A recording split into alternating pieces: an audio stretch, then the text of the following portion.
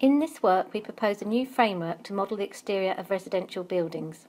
The main goal of our work is to design a model that can be learned from data that is observable from the outside of a building. To represent a three-dimensional building, we propose a parametric model to describe the mass model, roof and facade elements of a building. Unfortunately, it is very difficult to learn a model where each building is described by a varying number of parameters. Therefore, we additionally propose an intermediate attribute-based representation with fixed dimensionality. Second, we propose a hierarchical graphical model with hidden variables to encode the relationships between building attributes. Third, we provide optimization algorithms to generate three-dimensional models based on building attributes sampled from the graphical model.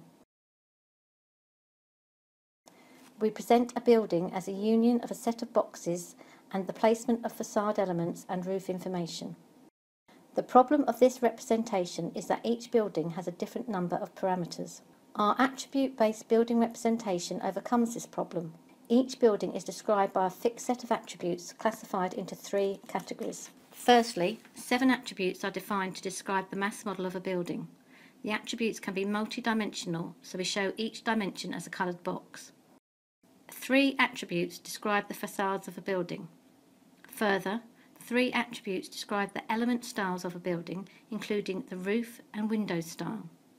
We generated a building database of 200 buildings consisting of building footprints and photographs. For each building, the user first marks the garages and the porches in the 2D building footprint. Next, observed facade elements can be marked on each available facade images. Finally, all the attributes are computed automatically. We design a probabilistic graphical model with a hierarchy of hidden variables to represent the joint probability distribution of building attributes. At the root of the model, S can be interpreted as the overall style of a building. For each mass model and facade attribute, corresponding hidden variables represent the styles of each attribute. Finally, observed random variables describe attributes extracted from the data. There is a one-to-one correspondence between observed variables in the graphical model and attributes in the attribute-based building representation. For example, each of the 7 mass model attributes corresponds to a node MCI. To encode the conditional dependencies between the observed random variables, the model also includes lateral edges between variables in each category. Here we visualize lateral edges between nodes describing mass model attributes. We did not detect meaningful edges between facade attributes. In the element attributes category, we learned one edge between roof style and window style. After training, the graphical model describes the joint distribution of building attributes factored as a product of conditional probability distributions. Finally, we can sample the building attributes from the trained probabilistic graphical model. Given a vector of building attributes, we would like to compute the corresponding parametric building representation. First, we minimize the proposed mass model energy to generate the mass model. We employ simulated annealing to generate the mass model according to the mass model attributes. Here is the result. Then, we add roofs using a straight skeleton algorithm and the roof style attributes. The next step is to place elements on the facade of the model using a genetic algorithm and quadratic programming.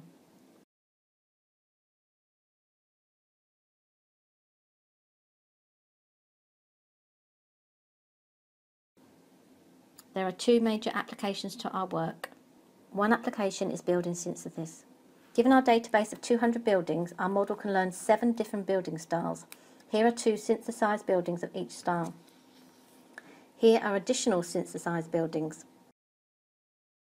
The other application is building completion. Starting from a single image, a user can mark observed parts and then automatically compute a complete 3D building model. First, the user can specify the scale of the image, in this case using the garage. Next, the user specifies the observed faces of the mass model.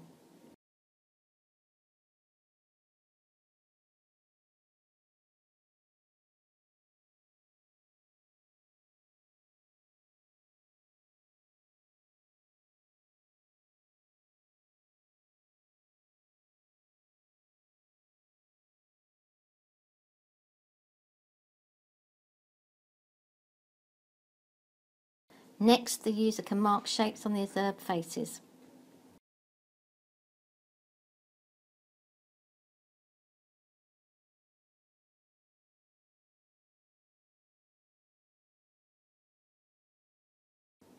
Here we visualise the marked parts of the building.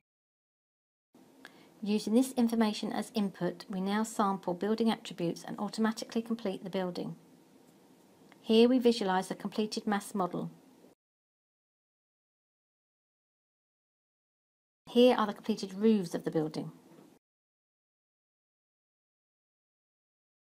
Now we add the facade elements abstracted as boxes to the visualisation. Finally, the complete 3D building uses assets for its detailed geometry.